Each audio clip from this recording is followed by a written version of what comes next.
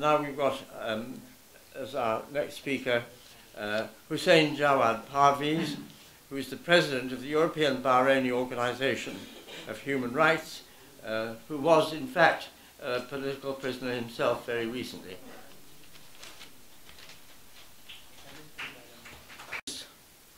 Dear attendees and human rights organizations, dear Lord of February, I send you special greetings and peace from the Bahraini people whom you stood entirely with for many years.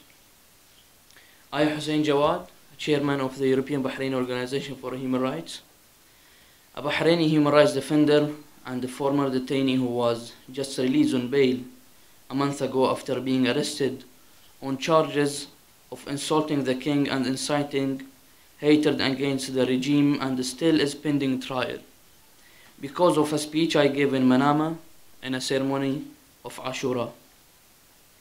In my speech, I called on the values of human rights and the principles of non-violence. My father is an activist too, Muhammad Hussain Jawad Parweez, serving 15 years of imprisonment and is the eldest prisoner in Bahrain, aged 67 years old. My father is a famous victim of torture. He was deadly tortured because of his participation in the peaceful revolution that was quickly attacked by force carried out by the tyrannical regime, which took repression away to survival and failed to achieve the demands of the pro-democracy citizens.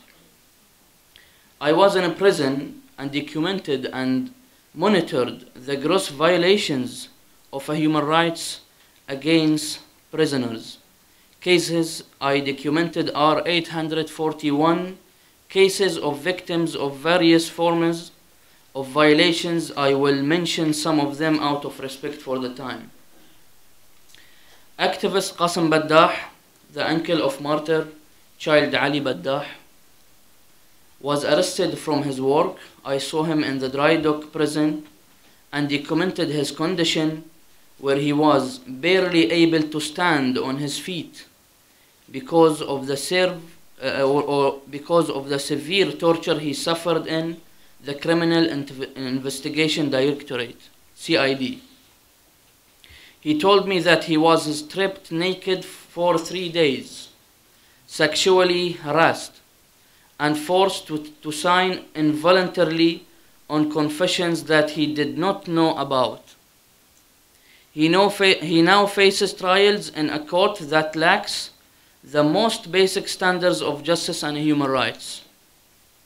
Citizen Sayyid Mahdi Sayyid Baqir Al-Buri, who was with me in the same cell, faces 9 false cases after he was arrested by the security forces in a very brutal way, and then torture, which caused him broken ribs and teeth and dissolution in the hand, to the use of electricity and being hanged from the ceiling in order to admit compulsory on his friends so they are to become targeted and arrested.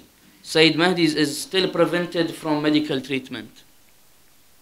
Child Sadiq Ja'far Marhoon, who is a student at a school, was in solitary confinement in our cell. He was tortured in the detention center and shackled with iron cuffs even when asleep in his cell.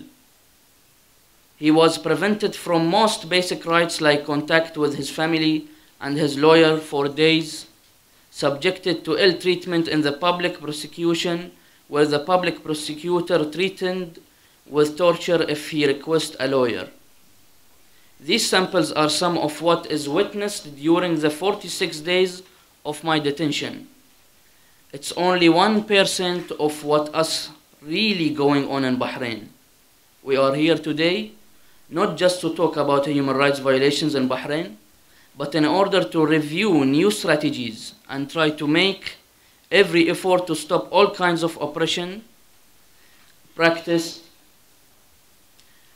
against people of Bahrain, including the targeting and arresting of bloggers, human rights defenders, women and children. We hope all politicians in the world, and specifically in the United Kingdom to stop this double standard strategy, or else they will lose their credibility in front of the international community, where we must not forget that people will victorious in the end, and oppressive regimes and dictatorship will only drown. Thank you all for listening.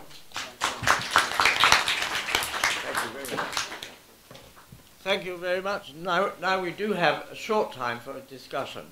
So if anybody would... There's a there's a film first.